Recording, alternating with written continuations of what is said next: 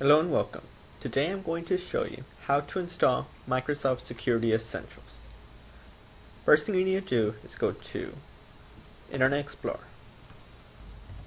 Next, go to Microsoft.com. Select Downloads and Free Downloads. On the list you'll see it saying Security and Utilities. Select it.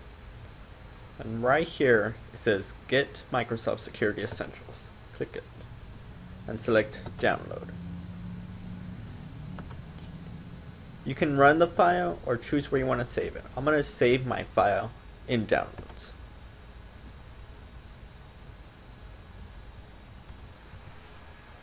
Once it's downloaded, select Run. You can exit the Internet Explorer. It's not needed anymore. Microsoft Security Essentials will come up. You would basically select Next. Go through the policies of everything that you have, what you need to know, and accept it. You have the option to join the Customer Experience Improvement Program. I'm going to choose not to. If you don't have any firewall protection, the Microsoft Security Essentials will be enabled for it.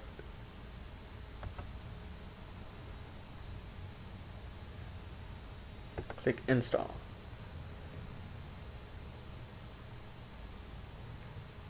And press Finish. Next, Microsoft Security Essentials is choosing the latest updates.